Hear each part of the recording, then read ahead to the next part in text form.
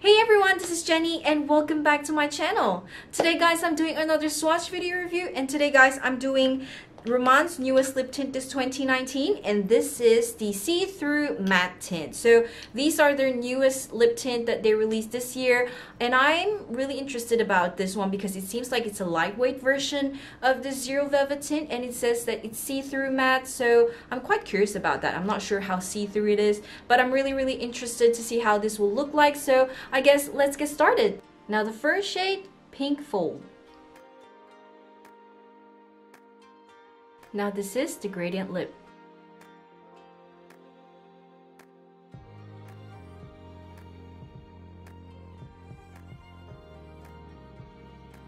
And now this is full on lip.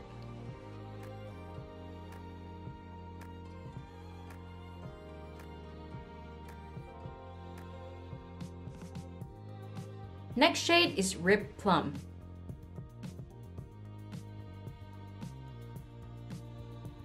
And now this is gradient lip.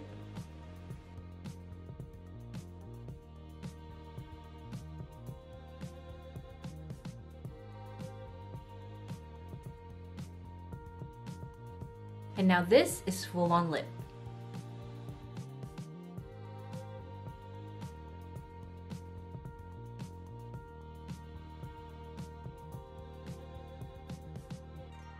And now the next shade is Through Coral. Now this is gradient lip.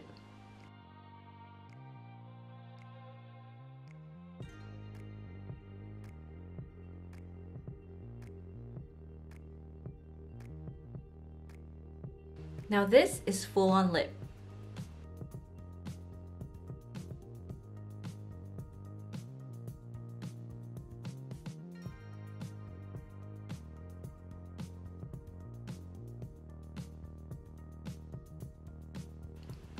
And now the next shade is Red Chain. Now this is gradient lip.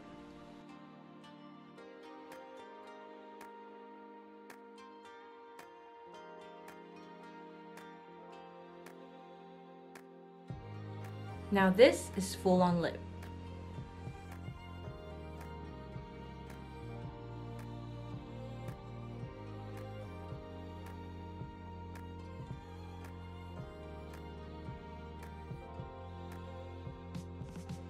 And now the next shade is Brick Cover.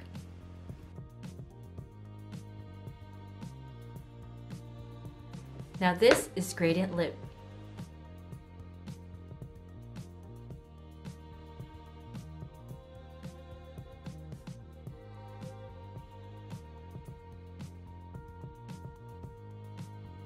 And now this is full on lip.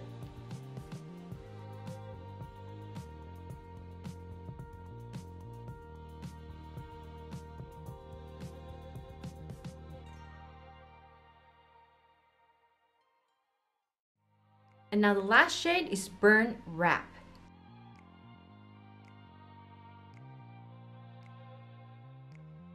Now this is gradient lip.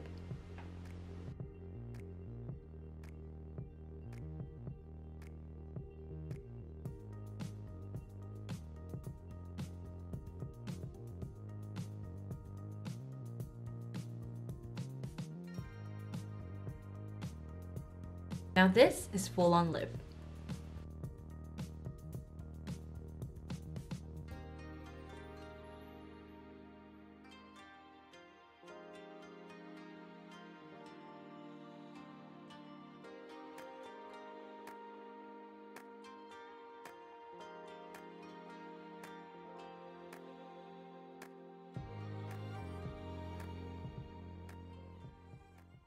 So those are all the 6 shades of the Rom&nd see-through matte tint. I must say that I was actually a bit impressed because I was expecting it to be more lighter shade in terms of finish and the actual colors, but it's actually as intense as the Zero Velvet tint, but of course the Zero Velvet tint is more intense in terms of like color payoff.